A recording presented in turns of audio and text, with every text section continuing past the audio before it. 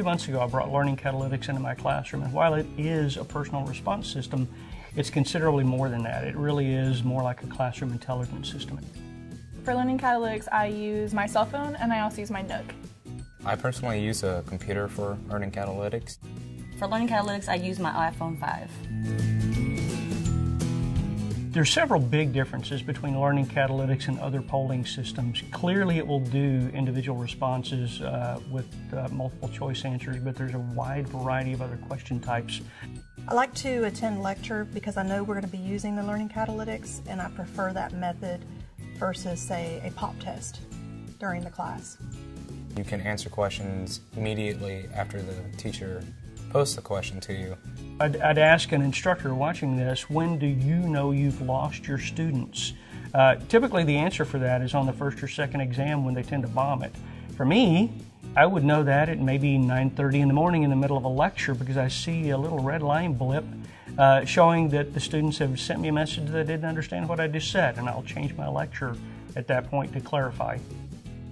Learning Catalytics has enhanced my learning by the little button that you can push, I don't understand this, and it helps because it doesn't disrupt class by me raising my hand saying, I don't understand this. He just knows, hey, I need to talk over this more.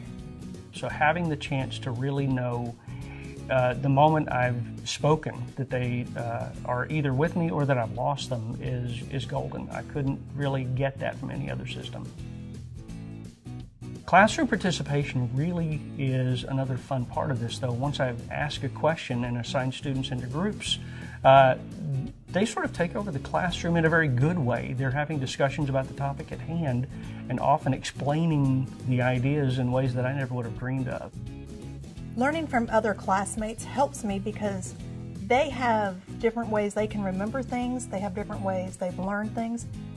We did have one time in Learning Catalytics where the classroom percentage was at 19%, and I knew the answer fairly well, and when we broke out in the groups, I was able to talk to my group with the right answer and work them through how the process worked, and then go on to another group, even outside just the group that the teacher gave us, and help them out, and it raised the percentage up to 89%. What I've seen in the classroom with Learning Catalytics is my students truly are engaged with the material. They're having a good time, they're discussing, they're letting me know whether they understand the topic at hand. I personally love Learning Catalytics. It's convenient for me.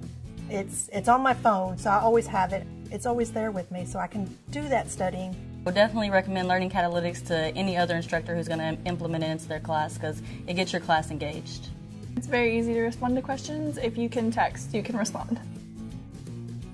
When I adopted Learning Catalytics, what I really wanted to get out of it was a better classroom polling system. A system that let me do more than simple multiple choice and begin to push the edge of student understanding. I wanted to challenge them. I wanted to assess their critical thinking skills.